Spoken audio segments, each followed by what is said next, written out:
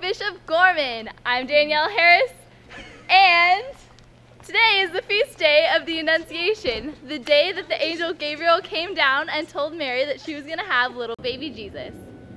So, just like Gabriel announced to Mary that she was going to have Jesus, I'm announcing the morning announcements to you guys. So I think that puts me on like angel level, I would say yes. With that, please stand for the prayer and the pledge. Let us remember that we're in God's holy presence. In the name of the Father, and of the Son, and of the Holy Spirit. Dear God, thank you for giving us both Mary and your Son, Jesus. Thank you for putting him on this earth just for us, just to save us. We are truly blessed. Glory be to God in all things. In the name of the Father, and of the Son, and of the Holy Spirit.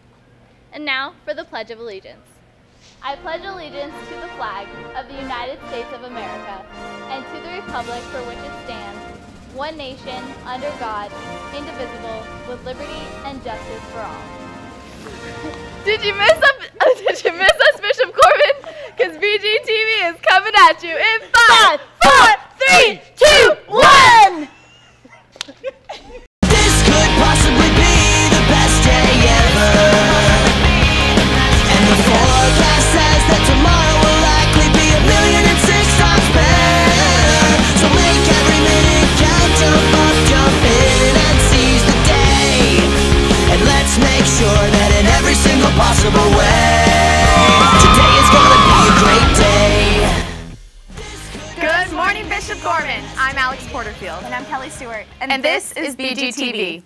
It's great to be back on this windy Monday morning. It's March 26, 2012, and on this day in 1976, Queen Elizabeth II became more technologically advanced and sent the first royal email.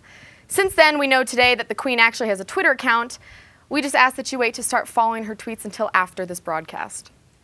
Today marks the first day of the fourth quarter, so we can all say goodbye to those third quarter grades and get ready for a fresh start. Seniors, you're almost done, but keep up the great work because every second counts, and you never know if those schools are going to ask you for your second semester grades. We can't stress this enough. Students, you must purchase your prom tickets this week or you will not be attending the dance. Also, remember that we will have block days this week, so plan accordingly. We have some very special guests visiting us this Tuesday and Wednesday as part of our 5th annual author event. 3 distinguished authors that include Hollywood screenwriter Warren Lewis, Holocaust survivor Stephen Nazar, and Police Lieutenant Randy Sutton will be on campus to educate the sophomores through seniors who have been reading their pieces of work. Students, remember that this Thursday we will be celebrating our Lenten prayer service, so all students will be required to wear their mass uniforms. Again, all students must wear their mass uniforms this Thursday. Also, a friendly reminder goes out to those who have not completed their required amounts of service hours. Your time is running out. Checkmate. This coming Tuesday and Wednesday, the Bishop Gorman Chess Club will be hosting a tournament in room 115 after school, and all students are welcome to participate. Congratulations goes out to ASG for receiving the Silver Star Award and the Nevada Gold Council of Excellence Award this past weekend in Reno. And congrats to the speech and debate top 3 state finalists, Michael McIntosh, Connor Gaffney, and Brittany Gregory this past weekend in Minden, Nevada. Well, spring has sprung, and so is the spring musical. In case you missed it, Janice Asen has more. Oklahoma, the original American musical from Rodgers and Hammerstein, took center stage at the Jim III House of Performing Arts these past 3 weekends. Set in the Western Indian Territory at the turn of the century, Oklahoma tells the love story of a headstrong cowboy named Curly and Lori, a spirited farm girl. I play Lori Williams, and she's the one that falls in love, who the love story kind of revolves around, and she's deciding whether she should go to the Bach Social, the dance, with Curly or Judd. So the story is following her decision and who she decides to go with. Months of rigorous rehearsals led to another successful production. Led by Miss Elena Ferrante Martin, the Gales Theater Guild brought the classic story to life. The cast and crew have worked very hard in putting the production together. We started in last week of November, so we've been working at it very steadily, and they've been working really hard. I'm really proud of them. With plenty of heart, drama, and music, Oklahoma was another hit. This is Janice Sason reporting for BGTV. And congrats to the Thespians who won state this past weekend and will be heading to Nebraska this June for nationals.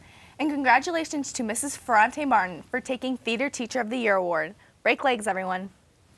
And as our weather tries to cooperate, spring sports are heating up. For more on that, here's Taneisha Figueroa. Thanks, Alex. All right, I'm going to apologize in advance, but it's true. Baseball and golf are in full swing. Sorry, guys, it was too easy. On Friday, the varsity baseball team posted what looks more like a football score, trouncing Western 23-9. AJ Van Meteren and Kenny Meimersdorf went deep as the Gales pounded out 12 extra base hits in the victory.